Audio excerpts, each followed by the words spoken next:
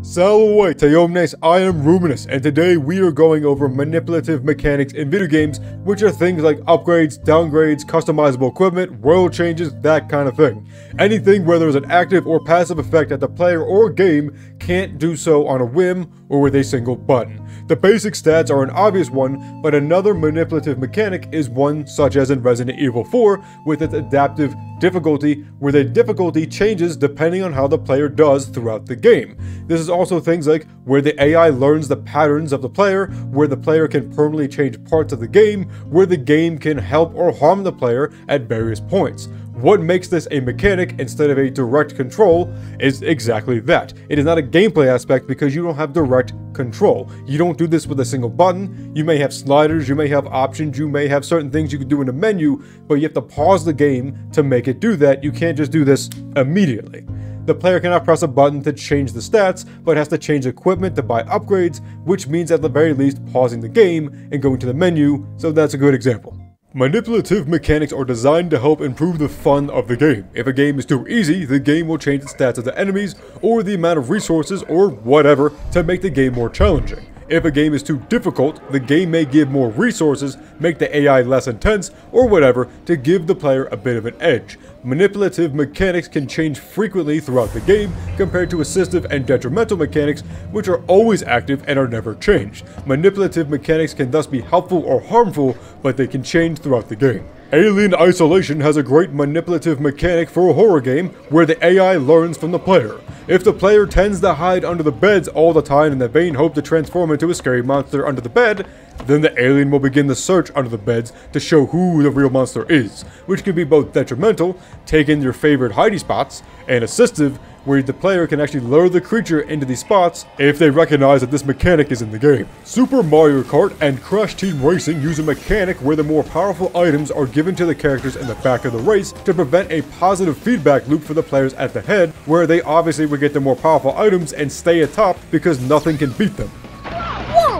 The original Crash Bandicoot trilogy would give a mask or extra life if the player died at the same place for about 5 to 7 times, but then would also transform one of the boxes into a new checkpoint if the player continued to die in the level too many times. These mechanics change the way the gameplay is done, often to challenge the player or to help them finish the game. Developers realize that the skills and also willpower of players are diverse. Some players will need extra help to finish a segment, but others will need none at all. Not all games need manipulative mechanics, since the game is designed to be a certain way, or changing certain parts of a game will have minimal or drastic effects. Games without combat or tense situations tend to not have manipulative mechanics because there is really nothing to manipulate. However, a game like Gone Home has a manipulative mechanic of being able to open hidden doors in new games if the player knows that it's there.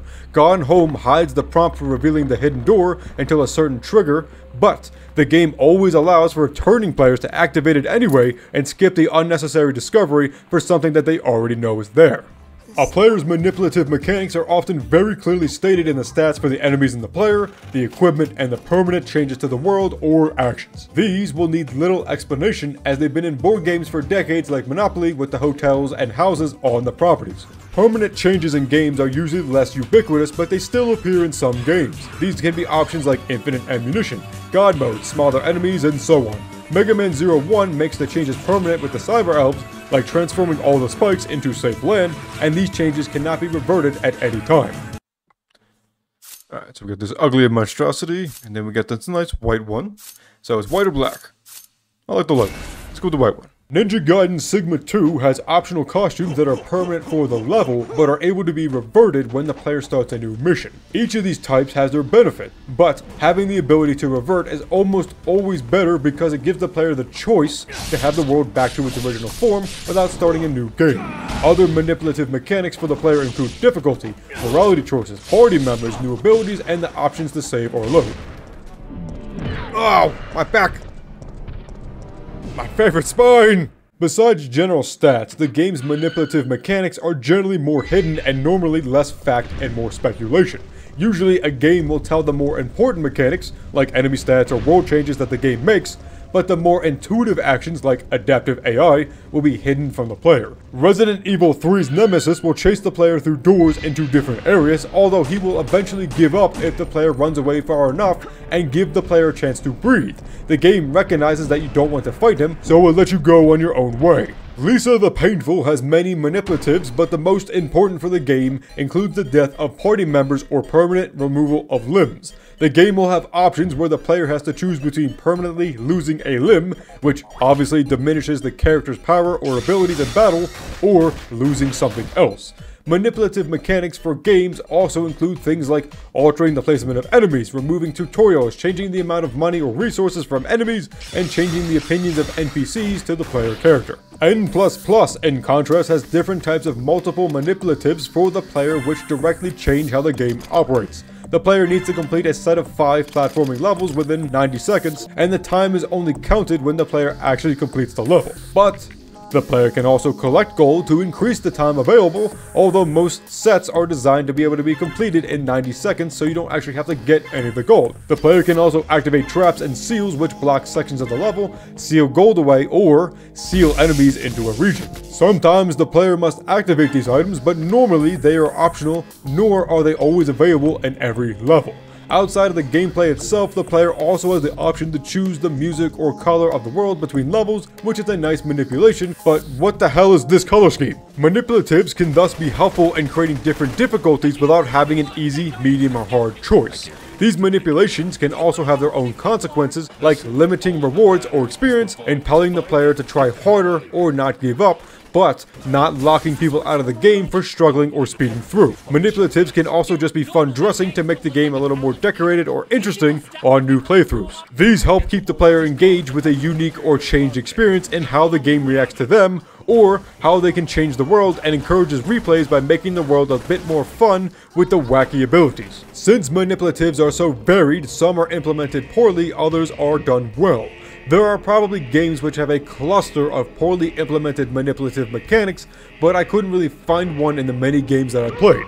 Instead, I will focus on 2 games and specific mechanics that fail or succeed, and explain why they failed or succeeded. Dragons breathing fire in the sky. Why did you run so aggressively towards me? I know the dragon's about. I'm the Dragonborn. The Elder Scrolls V Skyrim has a myriad of manipulative mechanics for the player and the game, although I'll just focus on the game side here. The enemies will level up alongside the player, and different types of enemies tend to appear at the higher levels. Yet, areas in the world lock into the level that the players first enter them. NPCs will comment on the player's deeds and powers in the world, and will react when the player does crimes or violent acts. The enemies will flee or surrender when defeated, although some will fight to the death. NPCs will send hitmen after the player if the player has committed a horrendous act against them. What fails with Skyrim is the impact of these manipulatives, as the NPCs indeed react to the player, but don't keep the reaction stable or permanent. Manipulatives should often be hidden. These mechanics make the game feel different and interrelated until the player realizes that they can just steal everything inside someone's house, sell it all, go to jail, serve time, and then go back to the house, and the character doesn't act any differently. Part of what makes this fail is the lack of reliability in the mechanic. The player will kill hitmen who have been hired by an NPC, but the NPC will never mention it again or be afraid of the player whenever the player encounters them. Even though the game has plenty of mechanics that change over the course of the game, they ultimately have no lasting or personal effect. This, however, is often used in these larger games to prevent the game from breaking, as important NPCs may be in jail because their neighbor stole a fork, and murder was the obvious retribution. What did you expect me to do? He took my fork! Manipulative mechanics can just be cosmetic or temporary, but they should not appear to be more dramatic or intense than they are. Otherwise, the entire effect is lost, and trust in the game is ruined, as I clearly can tell that you're pulling the strings to make it seem like it's more important. Guess it's all clear. Wait, I know you. Undertale has many manipulative mechanics both for the player and the game. The player has the ability to level up and fight, and to talk and persuade enemies, and to use and give items. The player can change how the game operates by their behavior. If the player tends to kill, the NPCs will avoid and fear them. If the player avoids confrontation, future fights can be prevented or stopped more easily. The player can interact with many unnecessary NPCs, but those interactions have effects on the future game as well, sometimes big, sometimes small. The end result of all of these actions results in a diverse playthrough every time, depending on what items the player gives or keeps, depending on how the player acts in fights, depending on where the player goes, changes the ultimate course of the game. Manipulative mechanics for Undertale focus more on the interaction and morality, but also do impact the difficulty of the game. Manipulative mechanics are a good way to make the game feel more alive and creating replayability by making the playthroughs less constant, but they come with the cost of more intense scrutiny of the effects of these mechanics. Ones making the game easier can simply spiral into no challenge, or vice versa. Permanent changes can make the player feel annoyed that more was changed than was planned.